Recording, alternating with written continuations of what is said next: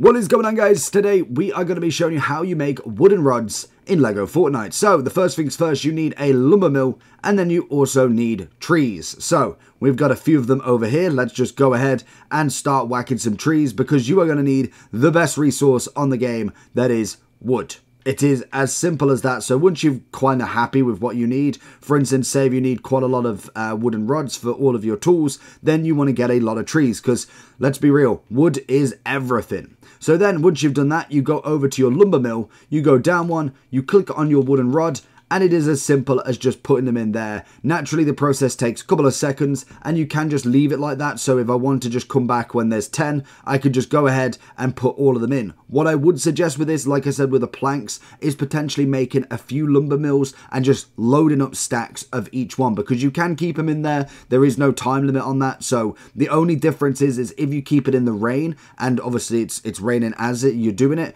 you will not be able to take them out until it stops raining. So that is just something to always be careful of. You can just take them out like that and it is perfect.